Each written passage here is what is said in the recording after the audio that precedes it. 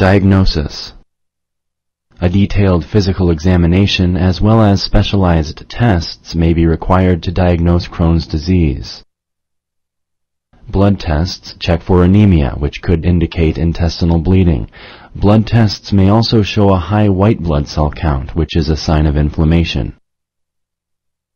A stool sample test will let the doctor know if there is bleeding or infection in the intestines.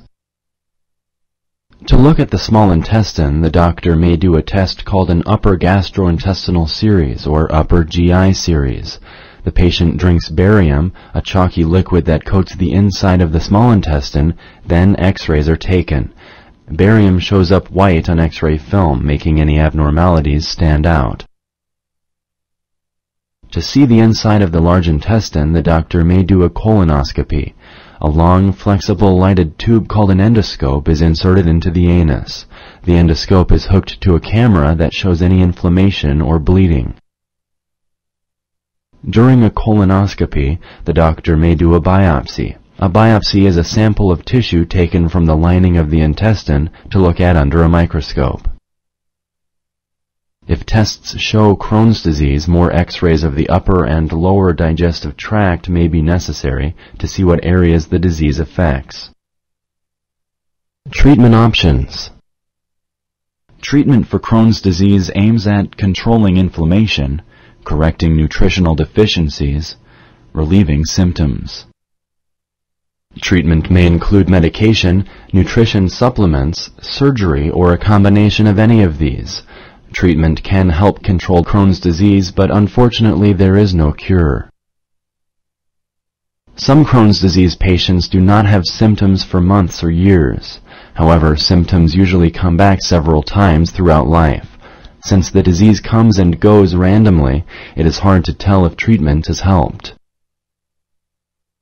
Patients with Crohn's disease may need medical care for a long time, with regular doctor visits to monitor their condition.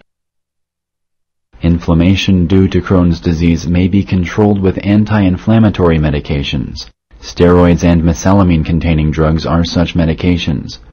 Sulfasalivine is the most commonly used mesalamine-containing medication. These drugs can cause side effects such as nausea, vomiting, heartburn, diarrhea, headache. Drugs that hold back the immune system are also used to treat Crohn's disease. These medications work by blocking the immune reaction that leads to inflammation. These include the following medications: 6-mercaptopurine and azathioprine. Antibiotics may be used to treat bacteria growing in the small intestines. TNF, or tumor necrosis factor, is a specific chemical in the body that may cause inflammation associated with Crohn's disease. A new generation of medications that act against TNF is now available for the treatment of resistant Crohn's disease. They include infliximab or Remicade. Diarrhea and abdominal pain are usually relieved when inflammation goes down, but more medication may be necessary. Medications to reduce diarrhea are sometimes used. Patients who are dehydrated due to diarrhea are treated with fluids and electrolytes. Surgery to remove part of the intestine can help Crohn's disease but cannot cure it. The inflammation tends to return next to the area of intestine that has been removed. Many Crohn's disease patients need surgery, either to relieve symptoms or to correct complications such as blockage, perforation, fistulae, abscesses, or bleeding in the intestine. Some people who have Crohn's disease in the large intestine need to have their entire colon removed in an operation called colectomy. A colostomy, which reroutes the intestines to an opening in the abdomen, may also need to be performed at that time. The doctor may recommend nutritional supplements, especially for children who have not grown to full potential. Special high-calorie liquid drinks are sometimes used. Rarely, patients with Crohn's disease need to be fed intravenously through an IV for a while. This provides extra nutrition and a rest for the intestines. Nutrition.